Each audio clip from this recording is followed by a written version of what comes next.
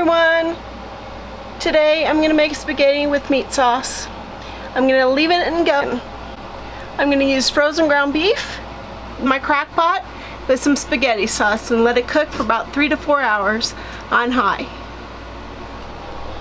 I just threw some frozen ground beef in here. See? Refrozen. Woo!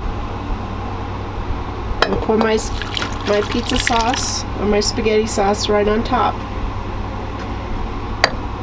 And that's all you do in way about.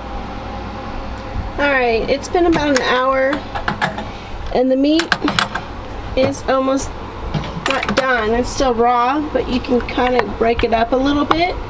It's been in here for an hour on high. So another 2 to 3 hours, the meat should be fully cooked. I just use basic ground beef, frozen, and I just threw it in there with some sauce. Okay, another 3 hours.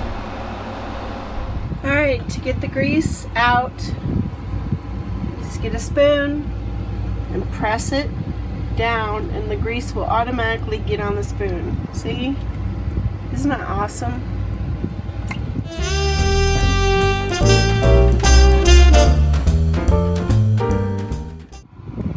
Alright, I'm going to stir in some extra sauce so I can cook the pasta in here. And some pasta.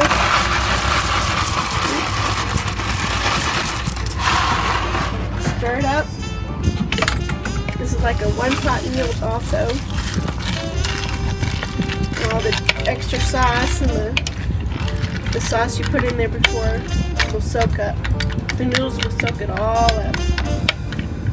Put the lid back on for another 30 minutes or so, or until the pasta is tender.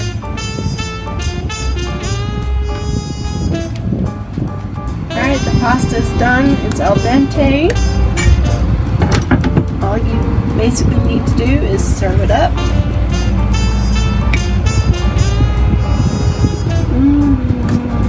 Get all the meat in there, chunks. Sorry, I didn't have any hands, and then grated some cheese on there so I can eat it.